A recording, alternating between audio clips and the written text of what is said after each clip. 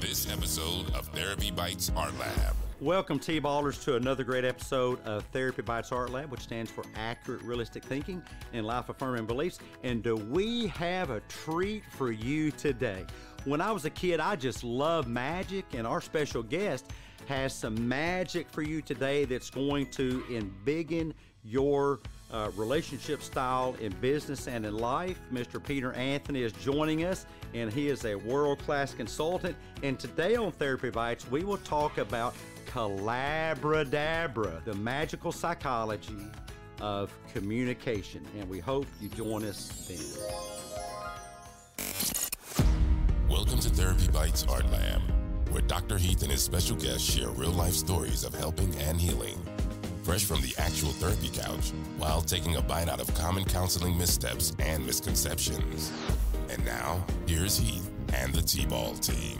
Today on Therapy Bites Art Lab, thank you for joining us. We have our special guest, world-class consultant and life coach and business coach, Peter Anthony, all the way across the many miles of oceans in the great country of Australia. Peter is an author, a speaker, a master in professional communication, and he has run workshops for thousands of people, many countries, dozen countries, 20 years of experience, Fortune 500 companies, and everything in between. And he's here to talk to us today about Collabradabra, the magical psychology of collaborative communication. And Peter, thank you for being here. We're so very blessed to have you on the show today. And by the way, I want to say for our viewers who are watching on our YouTube channel, and unfortunately our listeners can't see you, but when you and I first met, you had a different hairstyle because you had just climbed out of the ocean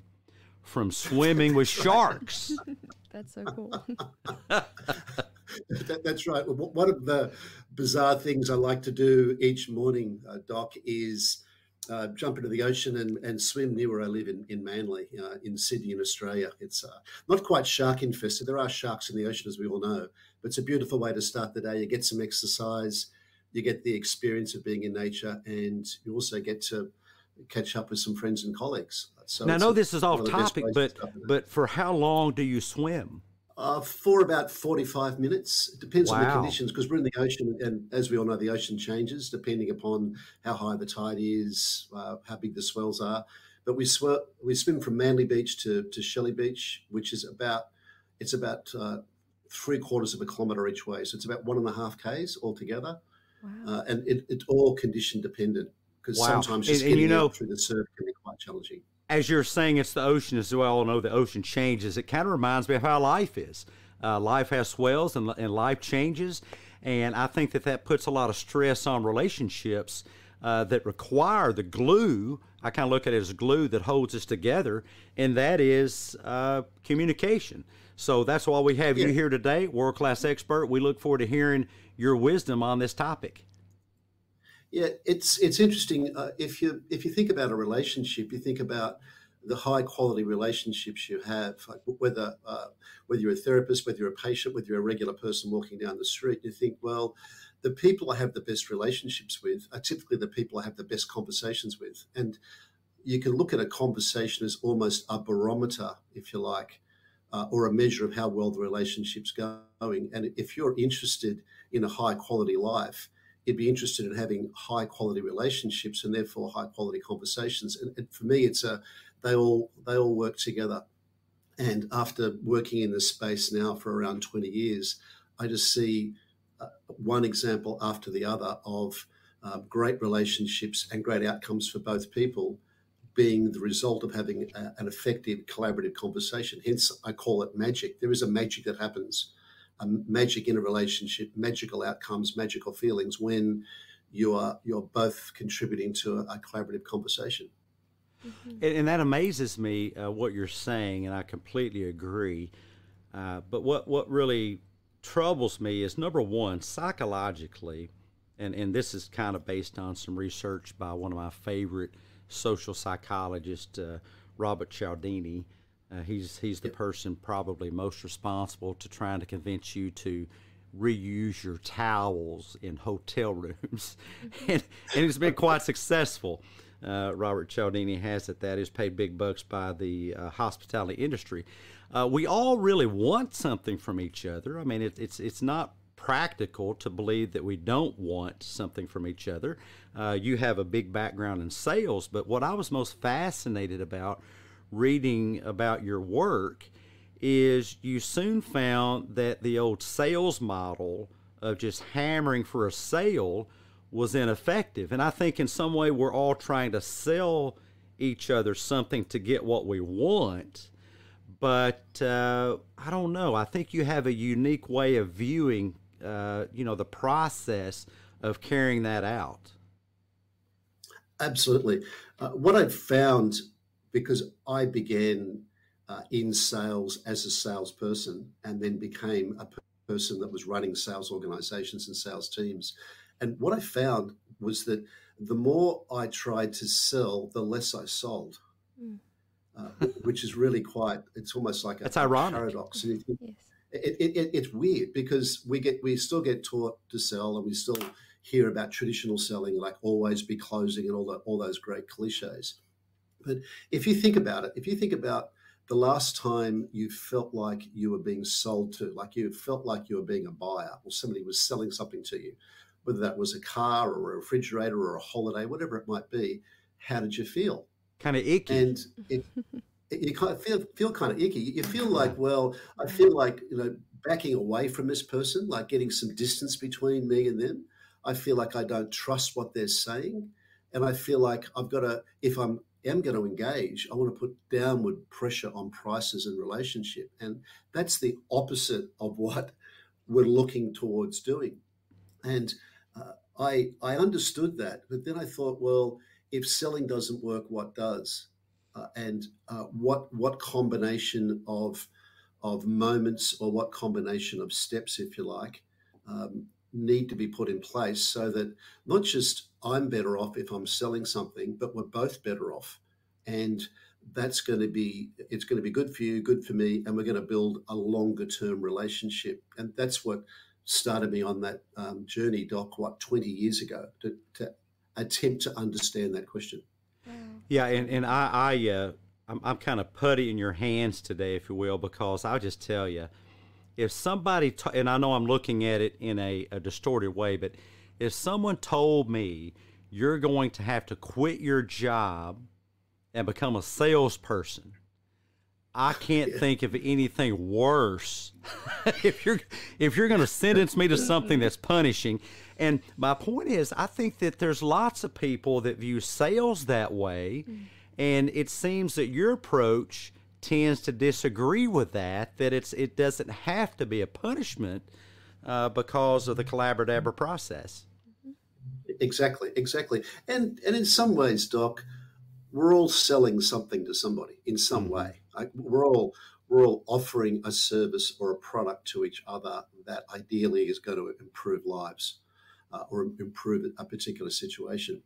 So we're all involved in transacting in some way. Even a doctor is selling medical services. I mean, and you think, well, what's the best way to go about doing that? And you think, well, it began with me with intentions and thinking about what is my intention in this relationship.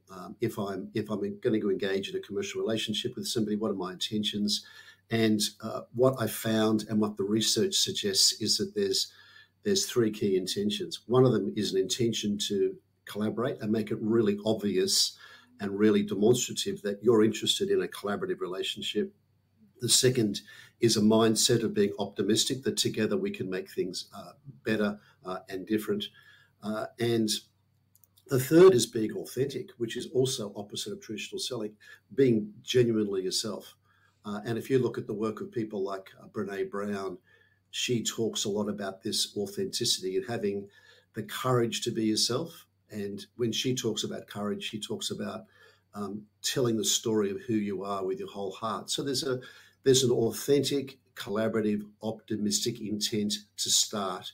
And that's the fuel for the engine, if you like. You need to have those intentions. Does that make sense? It does. And as you're saying that, I'm thinking, of course, from a neuroscientific, a psychological perspective, because really in every conversation, it's almost inevitable especially if we're not aware of the process, that I am sharing something with you, trying to get something I desire, and there's nothing wrong with that. People use words such as manipulation or controlling. Well, that's not manipulation, controlling. That's just that we, as you point out, Peter, we all want something, and it may not be, I want you to give me all the money out of your bank account. It may be, I want you to give me 5 minutes of your time. Yep. It may be that I want you to check out this product that I have. Maybe it works for you, maybe it doesn't, but we're all trying to get things. But what we inevitably do is mind read. We think that we know what the other person is thinking, and we think that they're going to be resistant, and we think they're going to be disrespectful, and we think they're going to toss us out on our ear instead of making the conversation. And I don't want to, I'm thinking maybe this is direction you're heading, maybe not. You can let me know. That what we really should do is look at how we can serve this person and maybe meet this person's needs. Not so much how does my product meet my needs in selling it, but how might I serve this person, whether it's, I want some of your time, some of your attention, some of your resources, how we can serve them. Is that headed in the right direction at all? Absolutely. I like the idea of service. And if you look at, sales relationships are one of the most researched relationships in the world, because obviously there's a big commercial imperative with big organizations to make big sales to big customers. And when customers are researched and they're asked, what are you looking for from this commercial relationship? The customer's number one need or number one answer to that question is, I want someone who uniquely understands my needs and my environment, or demonstrates they uniquely understand my needs and my environment. So that is a service. I need to understand what this person is looking for uniquely. And that's at the same time as understanding the needs, I'm also developing the relationship, because those two things are happening concurrently. And it is very much a service. It's very much a service. And if that's the intent that people feel, and you are willing and able to walk away because you can't serve in the way that person needs service, that's good too. It's almost more of a sorting process than a selling process. You're sorting out what the right relationships are for you in a commercial sense. I see. Interesting perspective. Yeah, and I was wondering, we talked a little bit about this last night, Peter, but we call it in therapy building rapport with a patient. Yeah. But something that I was curious about, we're in a very techie world now. Have you noticed that the tech has kind of changed the way that you have to build that relationship? So if it's by phone or by video, rather than just in person all the time? Yeah, it's changed. Great question. It's changed a lot, Sarah. And it's interesting. I was looking at some research a few weeks ago from a global company that specializes in psychometrics and studying personality in the business context. And what they'd found, comparing pre-COVID to post-COVID, was that people were feeling more introverted and more pessimistic and less connected because of COVID, and overlaying with the amp up in social media relationships as opposed to personal relationships. It's definitely harder, and we're having less of them. Apple research says that we're having less conversations than ever before. They've fallen every year since 2006. We're having less conversations, and they're shorter. And and Pew Research suggests that we've never been less likely to change our minds as a result of a conversation. So for me, it's really concerning. You put that combination of things together. We're feeling more alienated. We're less connected. We're having relationships more virtually than in real life, and we've never been less likely to change our minds. That must be concerning. It's very concerning.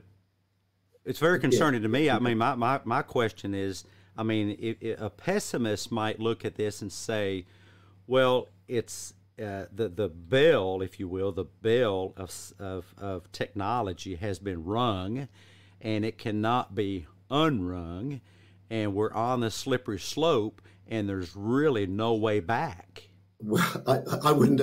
I agree that you can't unring a bell, but I can't. I don't agree that that having less conversations and less human contact is a good thing. I mean, for me, if I look back through even the evolution of human beings, we are. It's the essence of the evolutionary spirit, if you like, or the human spirit, to connect and collaborate and belong together, whether that's in tribes or groups or teams or in couples. That's part of our humanity. And if we take that away, we're definitely making a withdrawal that has more negatives than it has positive outcomes. I think I agree. I think that that's what I just said that I actually hear a lot. I certainly hear it on social media, and I see all kinds of very harmful symptoms coming about by that. That's a very fatalistic view, and I think what's called for is adaptation. And the question is, how do we adapt to technology, distance-based ways of communicating? Well, what I'd suggest, or what I do suggest to your listeners to consider is to consider every day having one more conversation, just adding a conversation to the to-do list, if you like. I'm not a Luddite. I'm not anti-technology, because I think it brings a tremendous amount of benefits to us all. However, if it means we're not having human contact, we will all be worse off. And what I'd recommend is, if you're listening there, think about tomorrow. Think about one more conversation you could have. I don't mean like in a text message or in WhatsApp or in Facebook. I mean real life, face-to-face conversations with somebody, and to just reinvent that art, if you like, and your life will change dramatically, because there's something that a face-to-face relationship gives you that a social media relationship won't. Oh, absolutely. And here's a little bit of neuroscience for our listeners and watchers on our YouTube channel, is here's what you don't have. As podcasters, it was quite difficult for us people who look in people's faces and eyeballs knee to knee every day, to go from that to staring into a camera. Yes. It's very hard for people to have a conversation with you, but always see as a camera. I mean, literally right now, Sarah has a frame, and I'm actually looking at myself when I'm doing this. But I would love to be looking at my viewers and listeners, and love to have all you guys over, and I'd make you a latte or something. We'd have a conversation, and there's a reason for that. Our brains do not have a gyrus. That's a structure in the brain, a gyrus, called the fusiform camera gyrus. What it does have, literally, you can Google it, is the FFA, which is the fusiform facial area, otherwise known as the fusiform gyrus. We have an area of the brain that is literally addicted to facial configurations. And that's why when I hear Peter's voice, I really want to see his face. I am actually engineered to want to look at Peter, and that's why I love looking at different people. And I just want to say, back to the ocean swim, I could not have been more blown away, and that was the highlight of my day. All of a sudden, Peter comes up on my screen, and his hair looks like what's the boxing promoter's name? Don King. Yeah, Don King. Your hair sticking straight up. I thought that was fantastic. And but our brains are literally addicted to faces. There's so much power in that, and I think we give that up on social media. And by the way, there's a big correlation between giving that up and anxiety, and there's a big correlation to giving that up. The phrase is, what is it? Alone together. You see I shouldn't say kids, but younger people sitting around a table. There may be 10 of them, and they're not having eye contact. They're all face to face with their cell phones. They are alone together, or together alone. That's a very sad turn of events, I believe. Yeah, absolutely. It is it's fascinating. And you think about, if you think about the decline in us having face-to-face relationships, and the rise in depression and anxiety in the world, and they are happening. They're happening together. And my view is that the reduction in human contact and being with people, seeing them face to face, literally face to face, that's part of the reason why a lot of the world is getting less happy year by year. But that's the bad news. The good news is there's a really simple antidote, and it's an evolutionary antidote. It's something that's very simple and easy to do, and that's just talk more with people face to face. It's that simple. Well, the question is then, and I have some different ideas of my own, and I'd love to hear your ideas. The question is, if it's that simple, why don't people do it? What gets in the way? Well, I think you've hit one nail on the head, Doc, and that's social media, because there's so many platforms now. There's so many social media platforms, everything from TikTok and Facebook to LinkedIn and a business context. You can almost delude yourself into thinking you're having a relationship with someone by being on social media with them. And I think it's excellent. I think that's part of it, and that's been accelerated by COVID.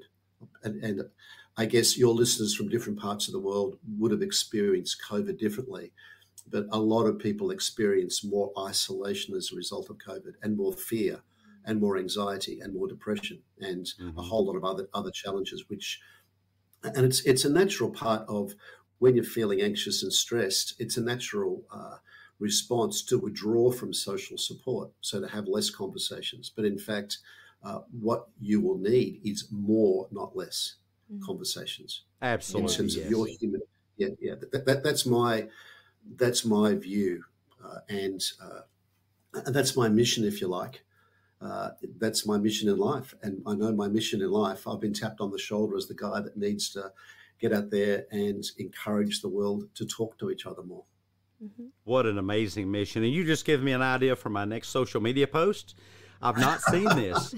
You gave it to me. I need to credit you on this, because I've literally, the thousands and thousands of posts that I've read, and we've put up, I don't know, a few hundred of them, is somebody in my field, instead of trying to loop people into consuming more and more of their information, have a meme that says, turn this darn thing off and go have a conversation. Yes. Yeah, go talk to somebody and enjoy the process. And you've mentioned my swim in the morning, Doc, and one of the things I love about it is I get to catch up with people and in the morning, and there's hundreds of us in this group, and it's great to catch up with them and talk to them and understand where they are, and it's a perfect way to start the day. So that's that's my mission. That's my my Tom Cruise Mission Impossible.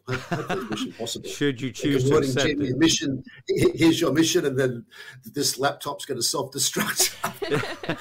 Accept the mission. That's well, you know, the thing about social media, the thing about screens is they really do key into how the brain works. All the shiny, flashy lights and all that. But it's a bit of a fib. It's a bit of a Pied Piper effect. Some of you that remember the childhood nursery tale of the Pied Piper, where it's singing a tune to you, but it's just not good for you. It does light up some neurons. It does result in a dopamine release and all that. But all dopamine releases are not created equal. They can be faked. By the way, I mean, the pharmaceutical industrial complex, they have plenty of drugs that can cause synapses to close, circuits to complete. But, there's an old movie commercial, a TV commercial called Memorex. Is it real or is it Memorex? And that's the problem with social media. It seems very real, but it's a bit of a fairy tale. No one lives that kind of life. A lot of this stuff is just junk, pseudo-psychological social media claptrap. And as Peter's pointing out, it's not real human connection, which gets to the point of why people don't do it. I think that the 3 A's come in here with social media. It's affordable, available, and often anonymous. And with a real life conversation, man, it's just all you. Mm-hmm. And so how do you teach people how to get good at that? How to get good at talking to each other. I think it's really weird.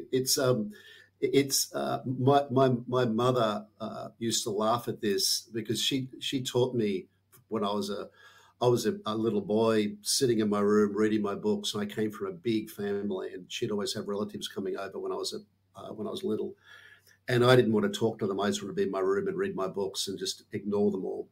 And she encouraged me to come out and talk to my relatives and just ask them questions and listen to their stories. And I met some awesome people and developed some awesome relationships as a result of that. So I think that's a long answer to a short question. The place to start is to understand the importance of having more conversations, which is what we're doing now. It is really important for your own mental well-being and the mental well-being of the people around you, and your ability to demonstrably improve the lives of people that you're with, to have more conversations, more collaborative conversations face-to-face with other people.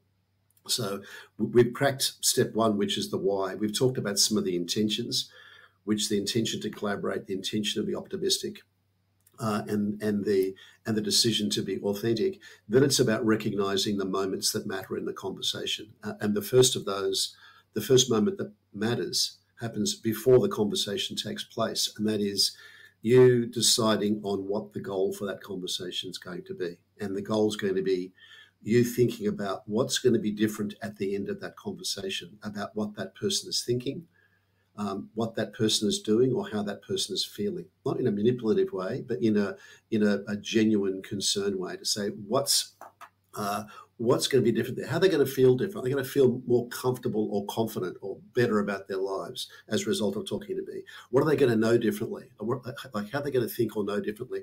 Or what are they going to do differently? And once you set that goal at the beginning, you think that's going to be the goal that we're moving towards. That's going to change the content of the conversation rather than just talking randomly about something, whatever comes up. Does that make sense? It doesn't. That's moment one. Yeah, and instead of asking what am I going to get, maybe a sale, ask what can I bring to the table, and what can I leave them with in a way that is added meaningfully to their life once this conversation is over. Exactly.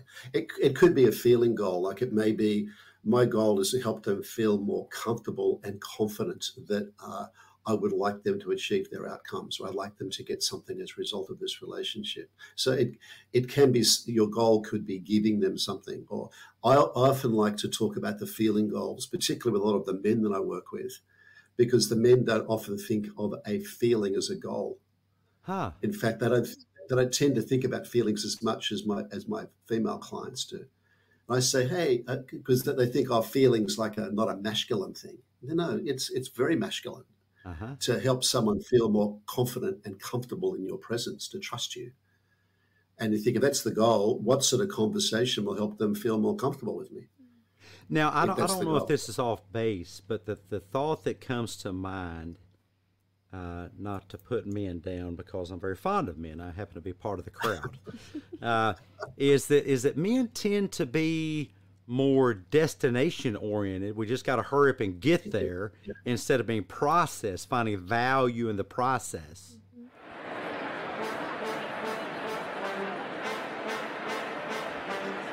Welcome to Social Media Smackdown.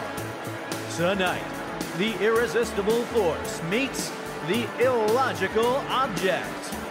Ladies and gentlemen, let's get ready to reason!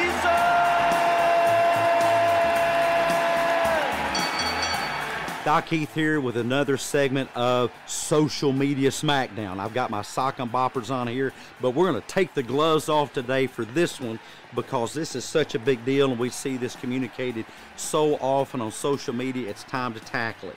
This actually comes from a platform called MH Advocates. Imagine that. Someone labeling themselves as a mental health advocate posting such nonsense. And here's the post. Things not to say when someone communicates a trigger. Why are you making this into such a big deal? You're being dramatic. I guess you'll never be in a normal relationship. Well, I'm not them, so I don't understand why it's triggering. Wasn't that a long time ago? It was just a joke. Now, do I have a problem with calling people out on saying such things? Are those supportive things to say? No, they're not supportive things to say. Here's my point, though. My point, as I posted there, is that from a neurological perspective, here's why such posts are such a problem. They teach that others are in control of your responses and your perceptions, that we must walk around on eggshells with some back pocket encyclopedia that tells us everything to avoid saying to others, just on the off chance that they may disagree or not prefer us to say what we're saying. This is a sure way, folks, of burdening and sabotaging relationships. Please ignore these Kool-Aid drinking, pseudo-psychological nonsense posts spewed by so-called mental health advocates and these social accounts, this one in particular, that really just wants to sell you an app. Don't farm out your being triggered to other people. Others are not triggering you. The thoughts are yours. It's up to you to decide what you want to think. If we go through life walking on eggshells, self-censoring everything because we think we have some power to control what goes on in the vaults of other people's skulls, well, that makes for some very difficult relationships and sabotages relationships. Put on your sock and boppers like I have right here and sock and bop that nonsense out of your life. Have respectful, courteous, open conversations where free speech is valued and respect is a priority. Enjoy the rest of the episode. What a slobber knocker! The winner by Psychological Smackdown, Doc Heath! No pronouns were harmed during the production of this podcast.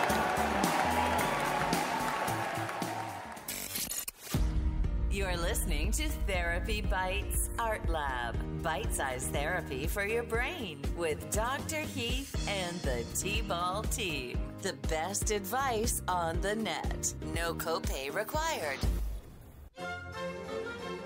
Welcome to the Therapy Bites Art Lab Library, where we have poured over thousands of volumes to bring you the latest Couch Crumbs quote.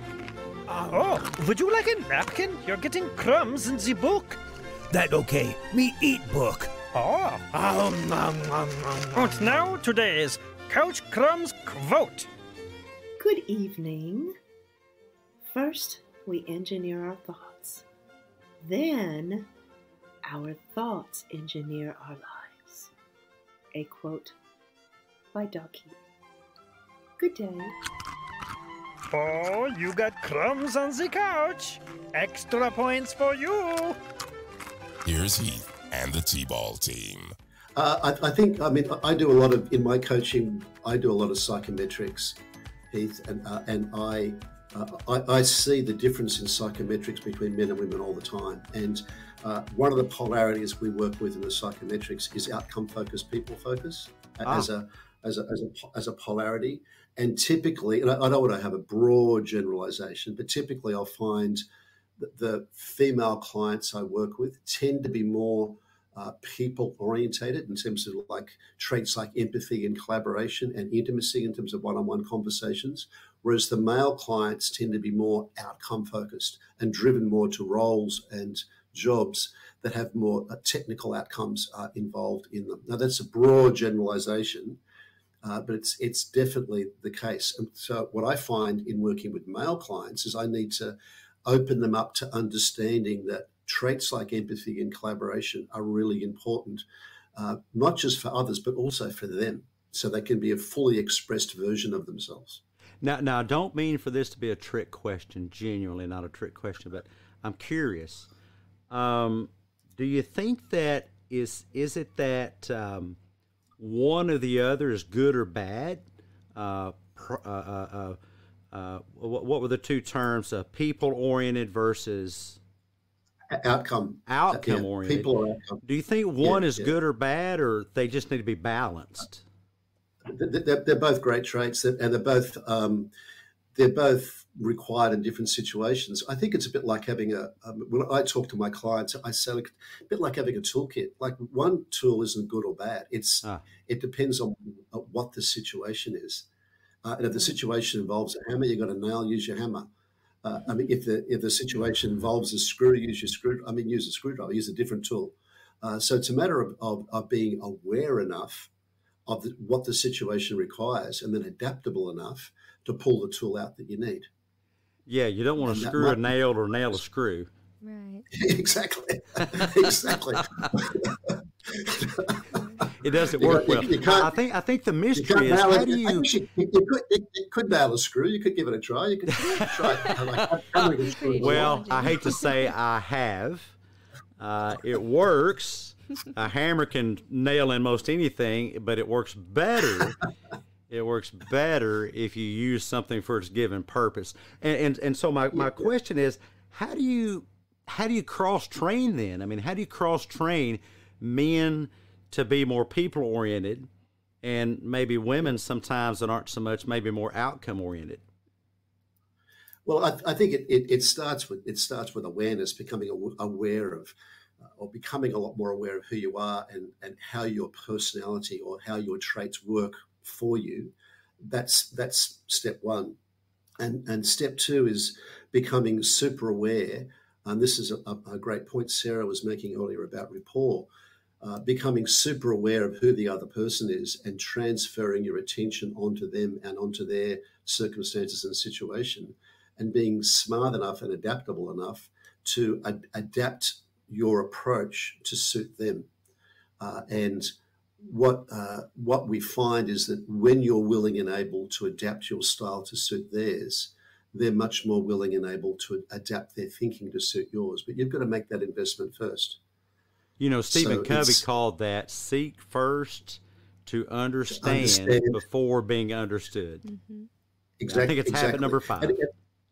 Exactly, yeah. And I love Covey's work. I'm a huge fan of the 7 Habits.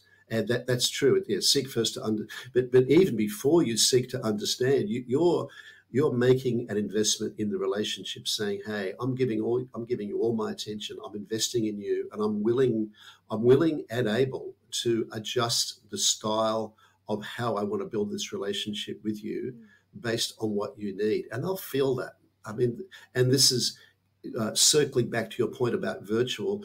When you're face-to-face, people feel it more. They can feel your presence more, which is why you can have more impact face-to-face, and you can build a better relationship face-to-face. I mean, it's very hard to hug someone virtually. Yes.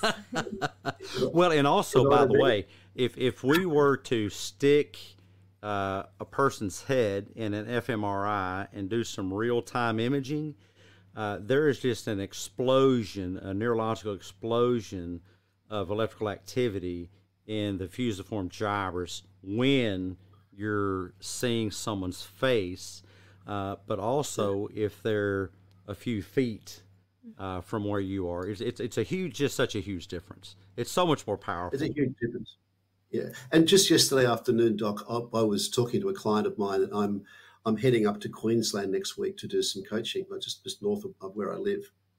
And the last 40 coaching sessions I've had with this client have all been virtual. They've all, because I'm in New South Wales and they're in Queensland, so they've all been through Zoom. And now I'm getting a chance to work with them face to face. And I've done both. I've done a lot of Zoom coaching and a lot of face-to-face coaching. And I know for a fact that if you're in a coaching or therapeutic relationship, when you're face-to-face, you can have dramatically more impact on somebody's life than you can if it's virtual. It definitely, it's better than nothing, but it's not the same. It's a different sort of relationship. Well, it's an implicit process. Implicit meaning beneath our level of conscious awareness, in that, you know, your brain knows that you're on social media, not in a face-to-face encounter. The brain knows if you're on-site or off-site. I mean, it's better than nothing, but it does make a difference, and it has, I think, much more power if you can do it safely. Of course, you know, with COVID, that kind of threw a monkey in the wrench, fly in the ointment, and we had to do what we could. But I've actually had patients that, you know, one of the diagnoses is that we see is agoraphobia, which is a phobia, a belief that it is dangerous to me to get out in the world, and this was simply exacerbated by COVID. As safe as I was, I mean, I've been in this business for 38 years, and every now and then it would be by phone call, but with COVID, everything went virtual. Everything went virtual. And I would not diagnose myself with agoraphobia, of course, but I will say that my brain is subject to patterns like everyone else's, and you can actually get into a pattern of behavior of what you pointed out earlier, Peter, of self-isolation. And for those listeners curious about this, you actually foreshorten your life. You actually foreshorten your life. Your brain is never more healthy than when it is adapting to new conversations with more and different people. You can actually not only improve your lifestyle, but your lifespan by these conversations that Peter's talking about today. Just imagine that. You're saving your own life when you're having collaborative conversations. Yes, and it's a great point you make, Doc, too, because if we think again about the social media environment we're in, it is very much an echo chamber, because the way the algorithms are set up, like on TikTok, for example, which is exploding globally, the TikTok algorithm is set up to feed you more of what you already know. So you're hearing the same opinions, same voices, same people again and again and again and again and again. So it's not expanding your horizons. It's really narrowing them and making us all less likely to be more expansive in terms of who we're building relationships with, and what opinions we're learning from, what different types of people we're learning from. I mean, it was extraordinary. I was traveling to the UK like 4 years ago, and I just started talking to this woman alongside me. And it turned out that she was a forensic archaeologist, and she was traveling to Bosnia to dig up human remains to help put together a case to a war crimes tribunal. I thought, I learned about forensic archaeology, war crimes, and a tremendous person on a mission in her own way to change the world. And I think I love that. I love that about the world, that I can have a conversation with you and Sarah right now and with your listeners, and I can learn a ton, and I can meet a whole lot of new people, and it dramatically improves my life. So it's not all about giving away and not getting anything back. One of the reasons I like to think of collaboration as being magic is that you both win. You both win, and you both get a better outcome than you could by yourself. So no matter how selfish you are, you can be, if you're really, really selfish, collaborate, because you'll get much more than if you don't. That's right. And something, a little philosophy I'll point out. This is more philosophy than psychology, neuropsychology, or neuroscience. But just think of it this way, based on what Peter said there, that social media feeds you more and more and more of what you know, and this is a little neuroscience. Therefore, the less adaptive you become, because there's nothing to adapt to. It's the same thing. It's as if you didn't have a buffet of food, you only had mashed potatoes. And what is for breakfast? What is mashed potatoes? Well, what is for lunch? Oh, you guessed it, more mashed potatoes, and then our dessert is mashed potatoes, and our supper is mashed potatoes. And social media is nothing more than lots and lots and loads of mashed potatoes. You become less diversified, less resilient, and therefore less adaptive. Now, here's the second thought, and here's the philosophical thought, that collaboration is more about valuing differences, I think, than discovering similarities. Because consider this, if you are just like the other person you're talking to in every way, as much as you think you may prefer that. If you're just a carbon copy of the way you look, the way you walk, the way you talk, the things you believe, the political views, then if you're exactly the same, then one of you becomes redundant and unnecessary. If you're on social media with 1,000 of your closest friends, which is ridiculous, by the way, there's no such thing, then if it's 1,000, then 999 of you are unnecessary, redundant. The beautiful thing in life I've found, and why, by the way, I love Peter's first contact hairstyle so invigorating, is it was so different. I mean, can you imagine a worse world? And I don't need to get letters saying, yeah, Doc, you're right. Worse world than a world full of Doc Heaths. You all have my hairstyle. Yeah, look at that. I work very hard at it. The same glasses, the same shirt, the same accent, as wonderfully Southern as it is. I mean, what a boring world that would be. No, I love meeting different people because it challenges me to learn new things, but then also become more resilient. But it seems like, Peter, we live in a world that everybody just wants the same mashed potatoes. Yeah, and then you log on to social media, and then you'll just hear people talking about how great mashed potatoes are. And you go, oh, I'm right, I like mashed potatoes. Everyone else likes mashed potatoes. I'm going to vote for mashed potatoes. I want mashed potatoes to be president. That's all I'm hearing about is mashed potatoes. And everyone's worse off, apart from people making mashed potatoes. That's right. Like that. So that's not going to. It's so bland, you know. It's just really so bland. Yeah.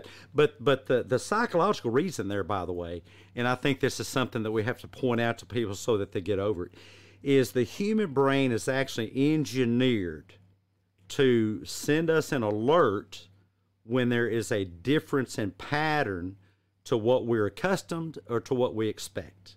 Okay, that alarm is okay. That alarm is normal. That alarm is not definitive. It is interpretive. It is up to you to hear a different dialect or voice or accent, to see a different facial configuration, a different color of skin, a different political view. It's up to you to determine if it's a danger, and if so, how big of a danger.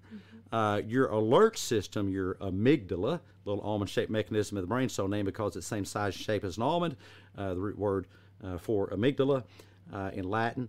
It's up to you to consider and to analyze, but is this really a threat? This is a difference, but is that difference a threat? And what I'm going to encourage you to do, unless the difference is somebody pointing a gun at you, then it's not a threat. If the difference is not somebody holding a knife, then it's not a threat. I like to tell the story. I had a patient show up one day at my doorstep, one of these on-site in-person sessions, and this person was court-ordered. And one of the more alarming episodes I've had. And this young man said to me, you know, Doc, I dreamed I stuck a effing axe in your head last night. Well, ding, ding, ding, ding, ding, ding. Possible threat, possible threat. I looked down at his hands, because that's typically where people hold axes, is in their hands. And he had no axe. Therefore, I evaluated that he was not a threat. And I said to him, come on in. By the way, never bring your axe to therapy. That will not work out well. We'll get much more done if you leave your axe at home. But we have to get over assessing things as a danger to us just because it's different. Yes, it is. And I think that there's two really crucial parts there, Doc. One is the hyper awareness, and if I circle back to swimming in the ocean, clearly. We're swimming in big swells and waves, and the waves reach a stage where, if they're potentially a threat, you become hyper aware of the wave, like how big it is, where it's coming from, what size what size the other waves are around it, what sets are coming in. And people like me that swim regularly in surf and ocean, it reaches a level where you become hyper aware, and that hyper awareness is a gift, because with that hyper awareness, you can then make smarter decisions. It's the same when you're meeting with someone or having a conversation with someone that's different than you. you become more aware, hyper aware. And that hyper awareness from your amygdala initially means that you can develop, you're then given the awareness to develop a great relationship with someone that's different than you, and begin to get the benefits of that you won't get with someone that's very much the same as you, that you have regular conversations with. You won't get that same level of attention awareness. And then you can make the decisions because you're noticing more, and you can make better decisions based on that hyper awareness that's taking place. And that again circles back to Sarah's thought about rapport. That's the beginning of the rapport piece when you first meet with the person. And that's a great feeling. Some people think it's stress and they withdraw, but it's not something to withdraw from. It's something just to stay and be aware of, because as you become more aware, you can begin building the relationship, and the person feels you doing that. The person feels you being more aware. Does that make sense? It does, and I love your discussion about hyper awareness, and I would offer maybe because a lot of people really catastrophize this. I look at it as a radar, and those of you listening can't see this, but I'm doing this in the air here as I'm drawing like a big radar screen on a chalkboard, and it's usually very narrow, maybe the size of a grapefruit, but it can grow to the size of maybe a big hot air balloon. But increased awareness, as Peter talks about, is not a catastrophe and it's not a threat to you. I would view it as increased awareness ability. It's just a ability to be more aware. But when you're more aware, you can pick up more data, which then is up to you to interpret. What does this data mean? The mistake people make is they interpret any uncomfortable data point as a threat to them. And I know a lot of clinicians that with my patient, and you clinicians out there with your, green as a brand new sapling, or if you're experienced as a tall old oak, listen up, because you need to be safe. Yes, safety first, but don't throw out, as my dad would say, the baby with a proverbial bathwater. A lot of clinicians, this would have been the very last session they ever had with this patient. And the end of that story, by the way, is that particular patient still calls me to this day to thank me. I'm not bragging on myself. I'm really bragging on them, because they made this message, this cognitive restructuring, this cognitive behavioral protocol their own, and it changed their life. And they would not have gotten that if I responded in a knee-jerk fashion and said, oh, well, collaboration's over. You've made a threat. I'm calling the police. No. That's a bit over the top. Mm-hmm. Listen, this is where the pH, as my old beloved psych professor, Dr. Greg Murray, used to say, this is where the pH meets the D. And you have to assess that. And we developed a wonderfully collaborative relationship. And this person's doing great. I didn't end the conversation, in the relationship. We continue to collaborate. Now, that doesn't mean I didn't set boundaries. I set one right away. Never bring your axe to therapy. It's not a good idea. But we continue to collaborate. I find, and Peter, tell me, do you find that people are too quick to sacrifice relationships if it doesn't work out right out of the gate? Yeah. Well, I think that they make the decision before they even start the conversation. They make the decision, this person doesn't like me, doesn't want me, won't benefit from me, doesn't like my product or my service or my therapy, whatever it might be, and they don't even attempt to have the conversation in the first place. So I think that's more of what I see and I'm working with people every day in this space, and a lot of my mission is about encouraging them to have more of the conversations. And then when they're having more, here's how to have them better for both of you. So that's what I see a lot of. What I also experience a lot, because we have in the coaching and workshops that I run, we say, here are the principles, let's apply them directly to your real life conversations to make it really practical and real for them. And I say, look, bring your most challenging conversations into the room if we're in a workshop or in a coaching session. Bring your most challenging conversations into the coaching session, and let's not talk theoretically. Let's look at the theory, terrific, but let's apply it directly to real life situations that you have. and they are surprised at how well it works. And one of the key things, to circle back to your point, Doc, is they need to suspend their need to make a recommendation or be heard. Because people think, okay, that I've got their attention now. Now I'm going to tell them what I want from them. But it's no. As Covey did suggest, we've got to understand where they are first, like where they are emotionally, where they are, what they're thinking about, and how they're thinking about that.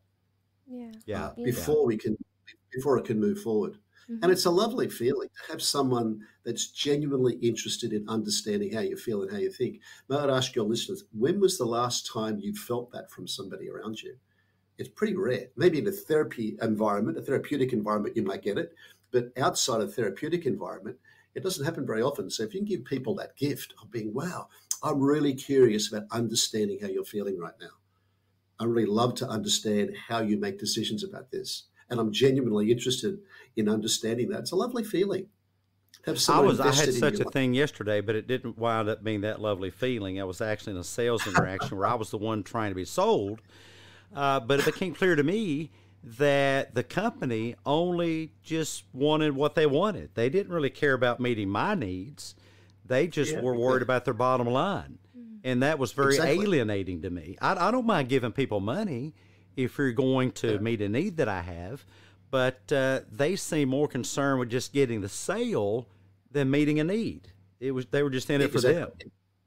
Yeah. So it's an understanding, and this is crucial, and this is one of the key moments that matters in a truly collaborative conversation, is investing in understanding how they think or how they make decisions about what it is that you are talking about, whether it's cars or houses or axes or therapy, whatever it might be.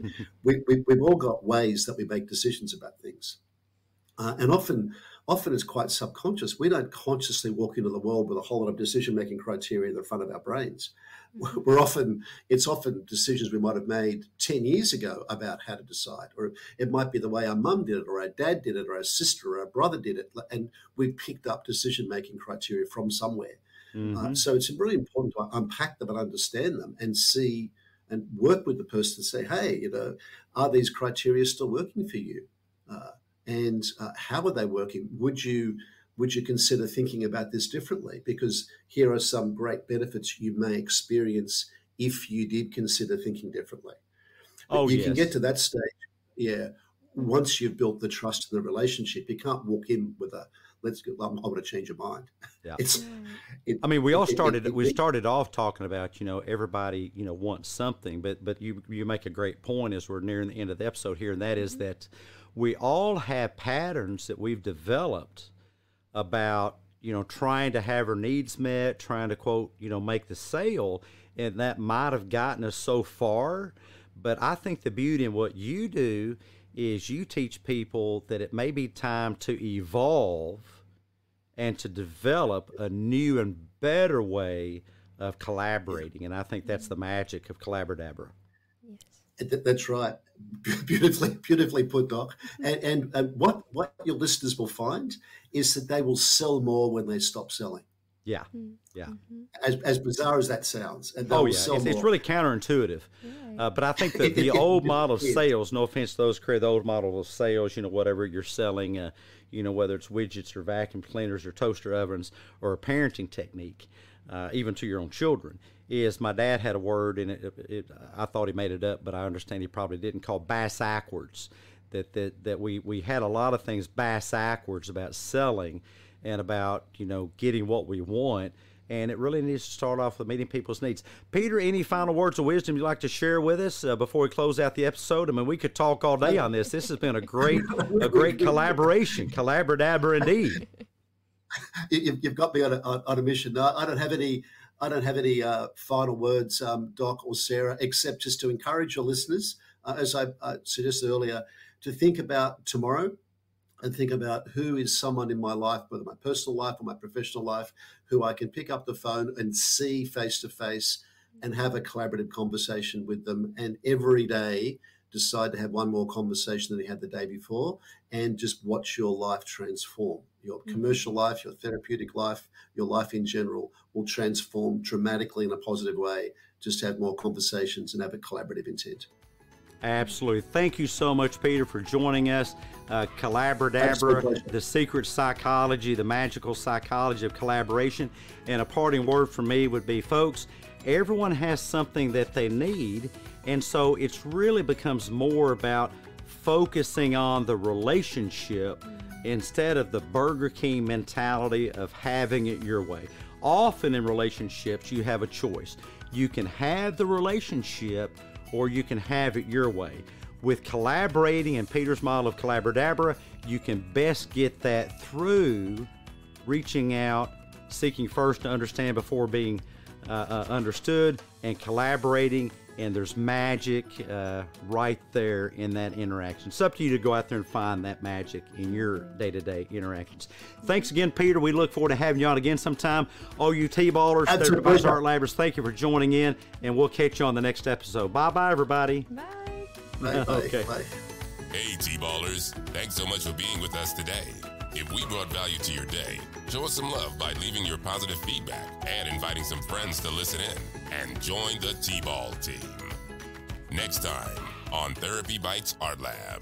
Hey T-ballers, thank you for joining us today. We have a special treat for you. We have actually a surreal experience with world-class multiple author, motivational speaker, and just a super all-around person, author Kim Surreal, talking about overcomers, the psychology of, I forgot what it's the psychology of. Surviving and thriving. It's the psychology of surviving and thriving. Thank you, team. So join us on the next episode. Government legal gobbledygook. Therapy Bites is not intended as a diagnostic or as an alternative to professional clinical treatment. Resources and advice are for information and entertainment purposes only. Brought to you by someone saying things you don't like? Tape that nagging loudmouth shut. Government-approved speech tape.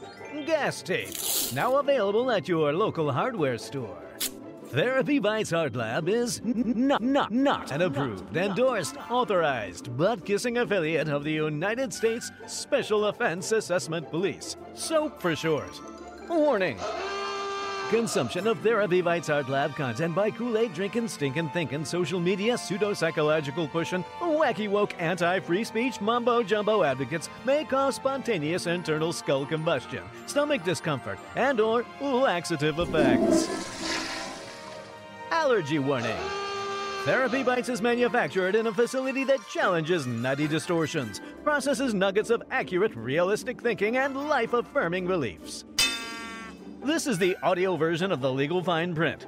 Why are you still listening to this when you can catch the next great episode of Therapy Bites Art Lab with a good friend or family member? Really? Are you still there? This is getting silly. Move on to the next psychologically thrilling episode of the best advice on the net. No copay required. Me eat copay. Yeah, with Dr. Heath and the TBAL team. Go ahead, don't be podgoraphobic. Scoot, scoot, scoot. On to the next episode.